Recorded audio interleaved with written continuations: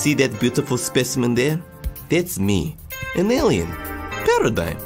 I came here on my spaceship millions of light years away on a mission to teach humans to love and respect each other and to fulfill their alien lovemaking fantasies with the help of my sloth friend. That's a lie.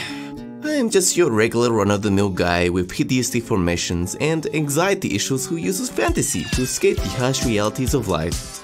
Although, it isn't all that bad. I've got my friend, Doug the Beatboxing Eggplant, John 3000, and I get to meet all sorts of wonderful people who don't profusely vomit when they see my face.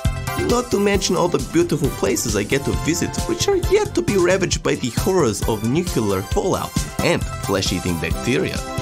Nito, the great thing about going on adventures is that it stops me overthinking things. It's way cheaper than the therapy I need and can't afford. I even almost became a glam metal cult leader.